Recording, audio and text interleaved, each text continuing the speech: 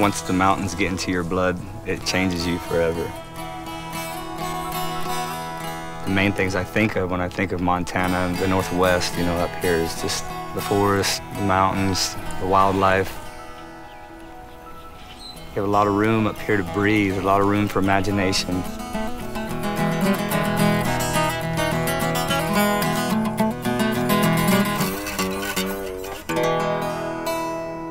My name's Ryan Bingham, and I play a walker on Yellowstone.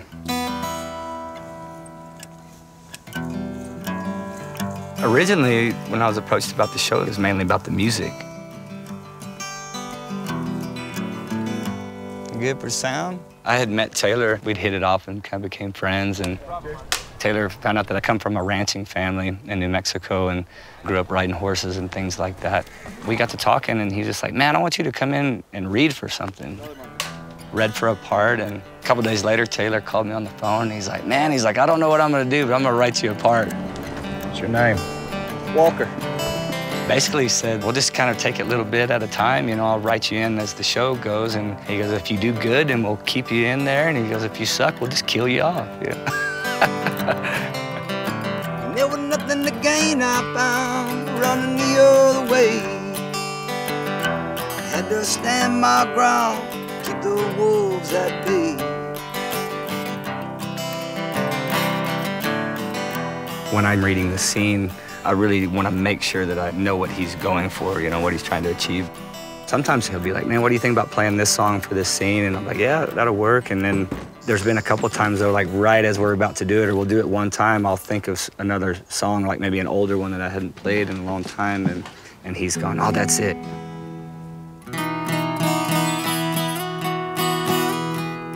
Sometimes it can be a bit difficult because the songs are so personal to me. So to take that stuff and put it into a TV show and into the hands of this character puts me in a vulnerable state as well, you know, because I have to have a certain amount of trust in the show and with Taylor's writing and all of that to kind of just put all that stuff on the table.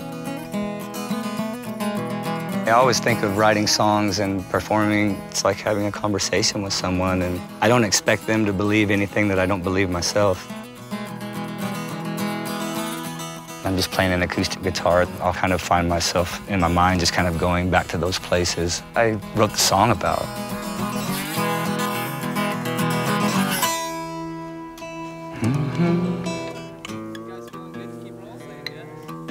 I need to tune up real quick. We are in Whitefish, Montana for the Under the Big Sky Festival. You always have to play to the room, and the room here is outside on the side of a mountain. We usually make a set list, but it all depends on those first few minutes on stage of what's gonna happen. Pre-show ritual usually involves a shot of whiskey at some point, you know. I got a real good crew with me. I got a great band, and they're a lot of fun to be around. There's always backstage shenanigans and things like that we're always getting into. Yeah. Let's go, horse. Playing live, there's a lot of energy that's created by the band. And then also when you have 15,000 people out there, that's a lot of energy coming at you. There's a lot of love in the room. In the back of a ranch hill road, I rode down the Laredo. Told the truck driver, put the pedal to the metal, 'cause Houston gets me down. I don't take it for granted one day that, you know, I get to play the guitar and play these songs for a living. I feel very lucky. Thank you. You know, there's good nights and bad nights out there, like in anything, but when those nights are special, there's something that you just can't really get anywhere else.